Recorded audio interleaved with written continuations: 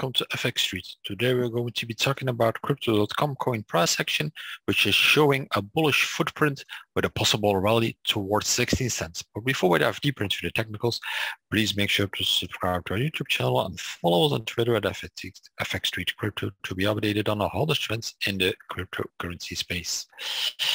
We zoom in a little bit on a daily chart with Crypto.com price action.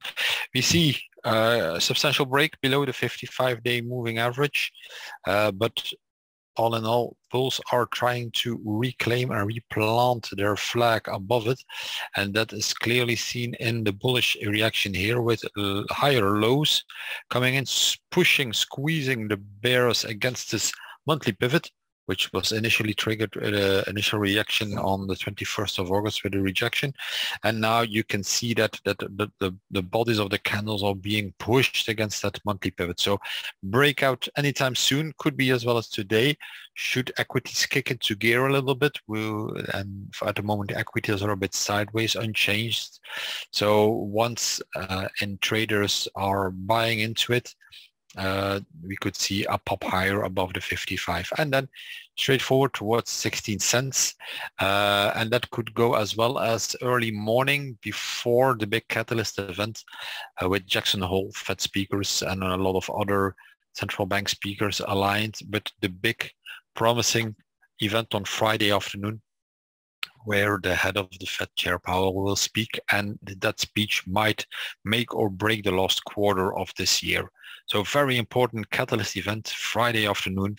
So stay glued to your screen for that one. But for now, a window of opportunity to the upside towards 16 cents, trade it carefully and in a short period of time, because that catalyst event on Friday could turn out to be the make or break event that could diverge Crypto.com price back to the low towards 11 cents.